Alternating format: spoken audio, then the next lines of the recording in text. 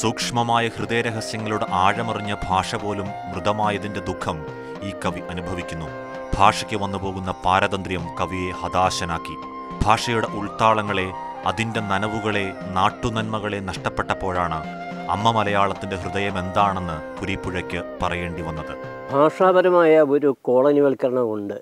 വലിയ ചില ഭാഷകൾ അതിൻ്റെ കടന്നുകയറ്റം മൂലം നഷ്ടപ്പെട്ടു പോകുന്ന, മരിച്ചു പോകുന്ന കുഞ്ഞു കുഞ്ഞു കുഞ്ഞു ഭാഷകൾ. വാസ്തവത്തിൽ ഒരു ഭാഷ നഷ്ടപ്പെടേണ്ടതായിട്ടുണ്ടോ? നമ്മളാണിപ്പം മലയാളത്തിൻ്റെ പ്രശ്നം എന്ന് പറയുന്നത്, മലയാളത്തിന് സ്വാഭാവിക മരണമല്ല സംഭവിക്കുന്നത്. മലയാളത്തെ ആസൂത്രിതമായി കൊല ചെയ്യുകയാണ്.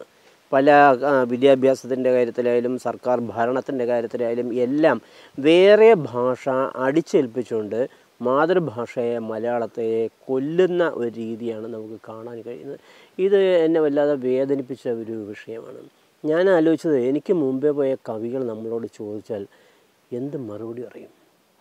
ഞങ്ങൾ ഏറ്റവും കൂടുതൽ സ്നേഹിച്ചിരുന്ന, ഞങ്ങൾ പ്രണയിച്ചിരുന്ന, ഞങ്ങൾ എഴുതിയിരുന്ന ഈ ഭാഷയെ നീ എന്ത് ചെയ്തു എന്ന് ഈ കവികളൊന്ന് ചോദിക്കുമ്പോൾ എനിക്കെന്ത് മറുപടിയാണ് പറയാനുള്ളത്? എനിക്കൊരു മറുപടിയും പറയാനില്ല.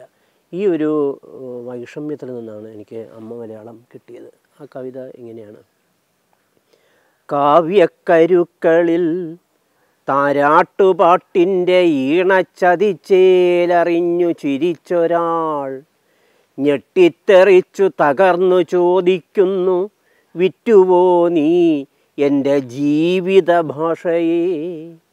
ഓലയും നാരായവും കാഞ്ഞിരത്തിൻ്റെ ചോലയിൽ വച്ചു നമിച്ചു തിരിഞ്ഞൊരാൾ ആദിത്യനേത്രം തുറന്നു ചോദിക്കുന്നു, ഏതു കടലിൽ എറിഞ്ഞു നീ ഭാഷയെ?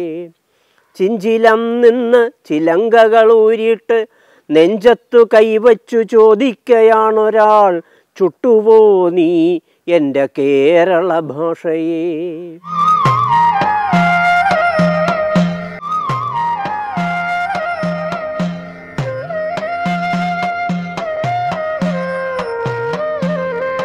മാനവികതയുടെ പശിമയുള്ള വിധാനങ്ങളിലാണ് കുരീപ്പുഴ ചൂടുറപ്പിച്ചു നിൽക്കുന്നത്.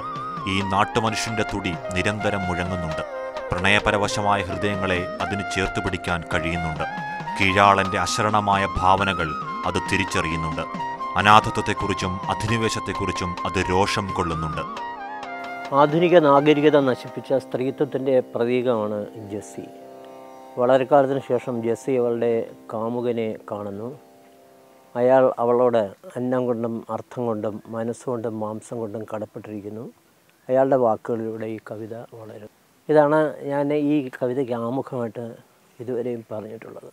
എല്ലാവരുടെയും യൗവനം പോലെ എൻ്റെ യൗവനവും സ്വപ്നങ്ങളുടെയും പ്രണയത്തിൻ്റെയും തണലുകൾ തേടിയുള്ള വിഫല യാത്രകളുടെയും ഒരു സമാഹാരം ആയിരുന്നു.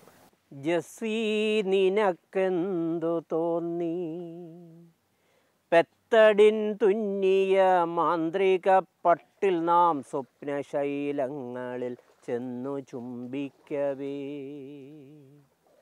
ഉത്തുംഗതകളിൽ പാർവതീ ശങ്കര തൃഷ്ണകൾ നേടി കിതച്ചാഴ്ന്നിറങ്ങവേ, തൃപ്തി തീർത്ഥങ്ങളിൽ പാപനാശത്തിൻ്റെ വക്കോളമെത്തി തിരിച്ചു നീന്തിയിടവേ, ലോത്തിൻ്റെ പെൺമക്കൾ അച്ഛനെ പ്രാപിച്ച വാർത്തയിൽ കൗമാരഭാരം നടുങ്ങവേ, കുംഭസാരക്കൂട്ടിൽ നഗ്നയായി നിൽക്കവേ, സംഭ്രമപ്പൂവിൽ ചുവപ്പു ചാലിക്കവേ, ജെസ്സി നിനക്കെന്തു തോന്നി? കാറ്റിൻ്റെ കാണാപ്പിയാനോ വിടർത്തുന്ന തോറ്റങ്ങൾ കേട്ടിന്നു തോറ്റുപോയി പാട്ടുകൾ,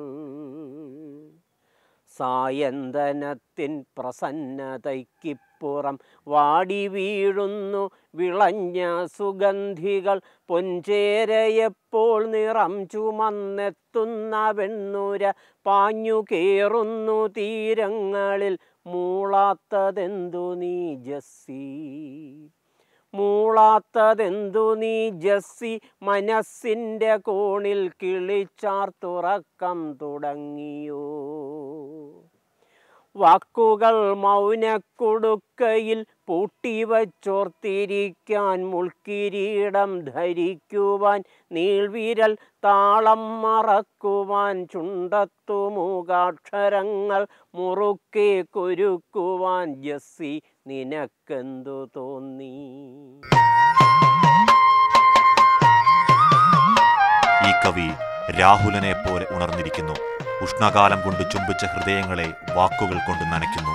ഉലയിലെ ഉരുകിയ തീയാണ് കുരീപ്പുഴ കവിത. ഉലത്തി പഴുപ്പിച്ച ചിന്തയിൽ നിറനൊമ്പരങ്ങൾ, നിരക്കാത്ത വാക്കിൻ്റെ വിധുരതകൾ വിങ്ങുന്ന തൊണ്ടയിൽ നിന്നൊരു ജ്വരഗീതകം. ശാപമുനയേറ്റ പ്രജ്ഞയിൽ കടലിരമ്പുമ്പോൾ ഉറങ്ങാതിരിക്കുന്നു മുറിയിൽ അശാന്തി സ്വരൂപമായി രാഹുലൻ.